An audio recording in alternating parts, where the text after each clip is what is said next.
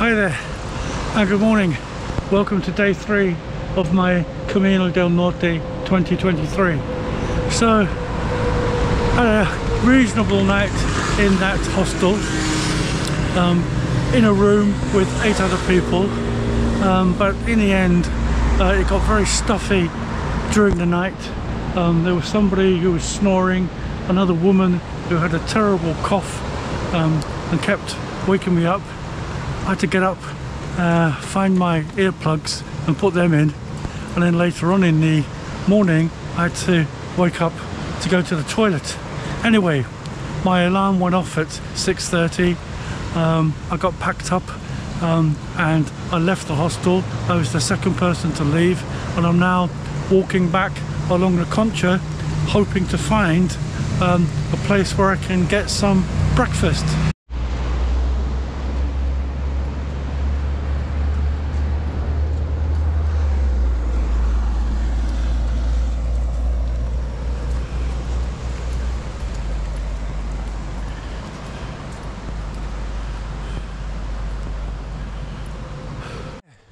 It's so quiet,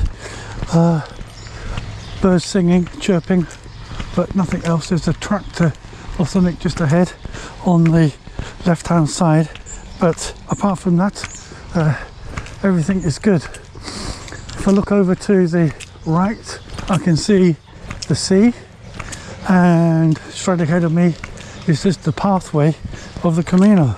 So it's a nice sunny day today, but there is a bit of a breeze, so that's nice. Been walking with the poles and they've been keeping me steady, useful when going up and down hills. I think I've got a good rhythm with them now, and that's good. They really do help, and I'm so pleased that I've got them. Got to find out a way of walking with the poles, filming with the camera, drinking water, doing all of that good stuff all at the same time without losing anything or getting lost along the way.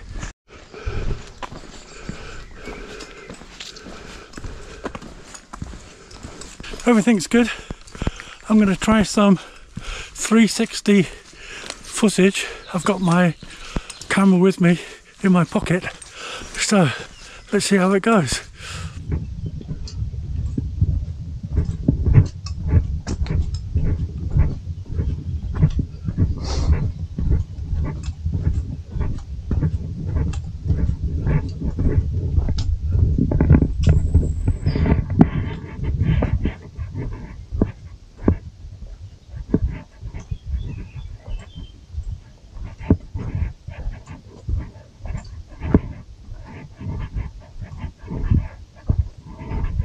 It's 10:40 in the morning, and look up ahead, it looks like there's a bar or a place where people are sitting outside.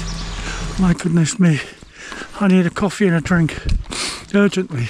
That was very interesting, a godsend. So I had a cup of coffee, managed to fill my water bottle, and they had some nice cake there. It was a donativo, so that's good. Now the woman there says that the town of Orio is about 4 kilometers away, but there is no albergue for pilgrims there.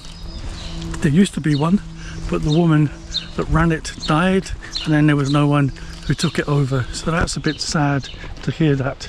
Just going down this rocky path here, got to be careful, these stones could be slippery, and what do you know, it's about 3 kilometers now to the town of Orio, and we'll see what that's like when I get there. Definitely want to stop for some lunch, as I just said, but yeah, this is good hiking, but it is hard work. Of course it's hard work. I mean, what else could it be?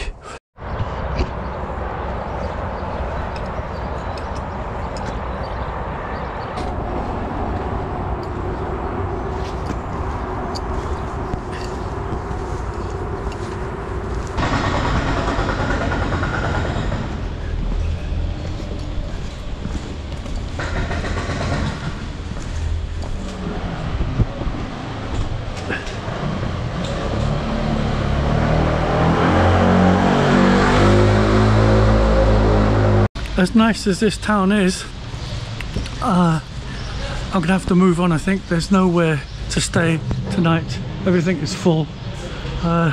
So using booking.com, I've got a place in the next big stopping point, Zarautz, and yeah, just gonna have to pay the money, I'm afraid. That's the way it is.